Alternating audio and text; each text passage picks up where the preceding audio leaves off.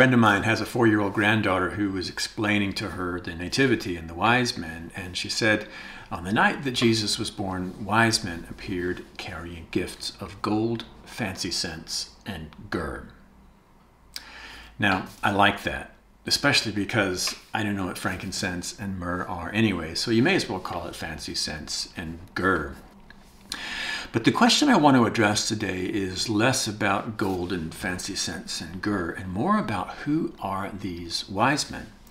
Who are these guys that came from the East bearing these gifts? The wise men have long been venerated in the Christian church, and from the 3rd century onwards they had names, or at least they were believed to have names of Balthasar, Melchior, and Gaspar. But who were they and where did they come from? Well, scholars think it's most likely that they came from Arabia, where gold is mined and fancy scents and myrrh grow on trees there. And so they came from Arabia and they were following the stars to see this new king that had been born because they'd read it in the stars. Now, our nativity scenes imply that the wise men would have been there on the same night as the shepherds, along with the star that had led them there, but that's unlikely. The Bible records that they went first to King Herod to ask him, where is this one who's been born King of the Jews? We've seen a star in the east and we've come to worship him. Now, following the counsel of his own advisors, Herod sent them to Bethlehem, but not before quizzing them thoroughly about who this might be. You see, Herod was paranoid, and he would have wanted to know everything that he could about this new rival to his throne.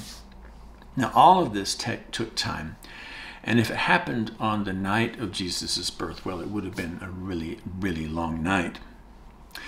It's far more likely that the wise men, the Magi, they arrived sometime later, even as late as a period of time when Jesus would have been a toddler and Mary and Joseph would have been settled into a home.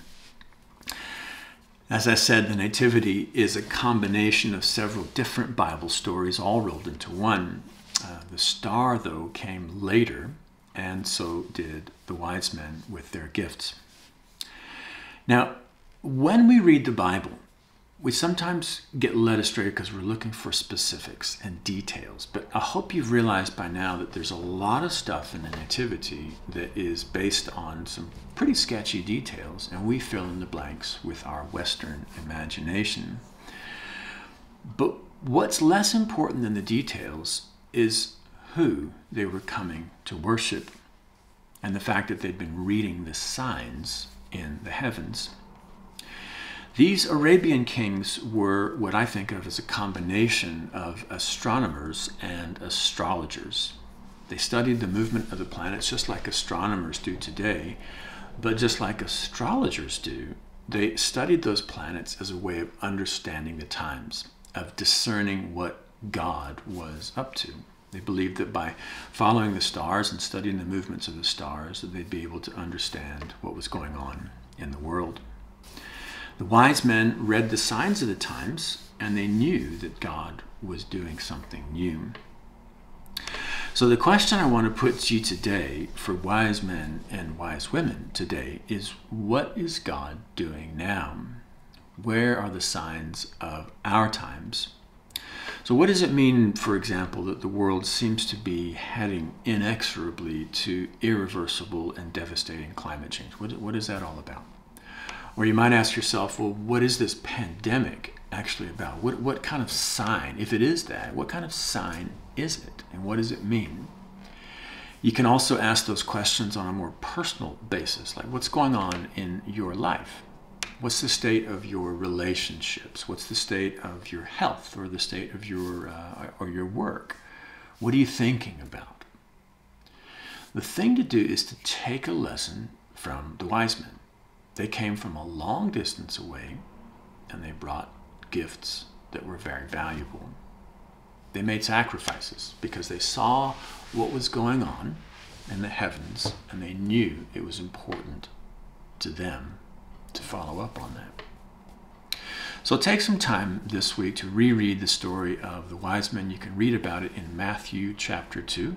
Just read the story. And then think about it in terms of what is God saying to you. What are the signs of the times in your life? Perhaps God is calling you to repentance. Jesus was actually the Savior who's come to save us from our sins. Perhaps God is calling you to a deeper relationship of trust and faith. Perhaps God is calling you into faith for the very first time. Who knows? Only you can answer that question. The key, though, is the wise men, they discerned that something was up. And so they got up and they moved at great personal sacrifice. They headed west to Bethlehem, carrying gifts of gold, fancy scents, and myrrh. So ask yourself, where are you going this Christmas? And what kind of gifts are you going to bring to the new king? And by the way, a big thanks to my pal Rosie for her help in understanding this story. And who knows, Rosie, maybe if you're good, Santa Claus will bring you some myrrh for Christmas. See you next time. Bye.